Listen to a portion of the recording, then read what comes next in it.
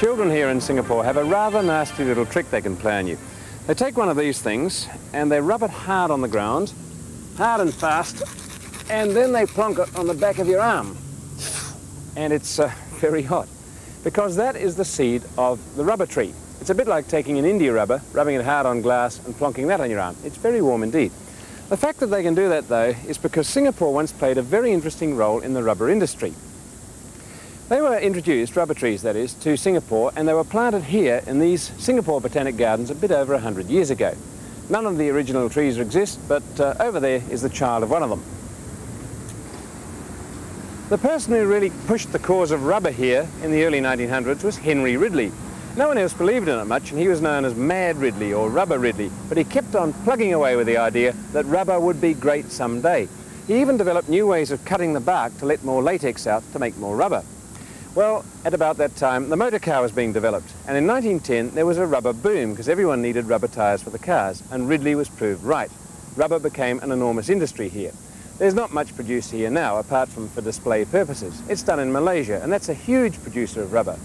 But even the Malaysian trees were descended from those grown originally in this botanic garden.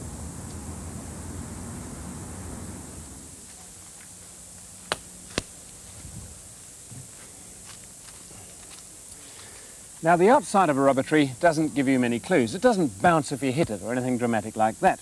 But these scars give you a certain clue as to what's going on. Over there is an old working. You can see the bark is largely healed over a lot of cuts that have been made there. These cuts are more recent. Old ones at the top, very recent ones down here, and yesterday's just here. To get rubber out of a tree, what you're really going for is the sap. So if you cut into this living bark just deeply enough, the sap comes up, runs down this sloping groove as a white milky fluid called latex, drips off this spout here, you can see some congealed there, and it falls into this cup where it stays as a white milky fluid until it congeals. Well, this is how the cutting's done.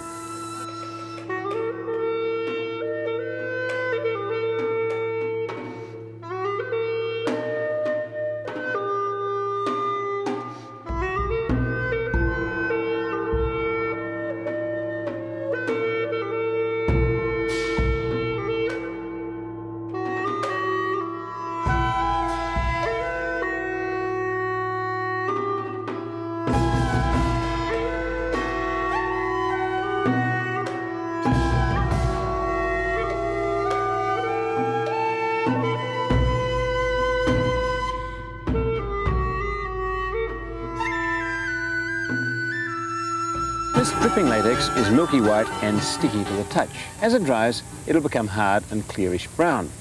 Now, these are lumps of latex. They set in the bottom of the bowl and they were tipped out on the ground. That's why they're blackish, but they still have a rubbery property because they've set. You can bounce them around.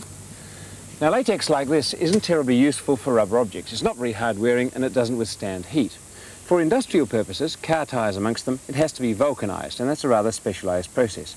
Still, rubber starts like this, and every rubber object you see has begun life in this form.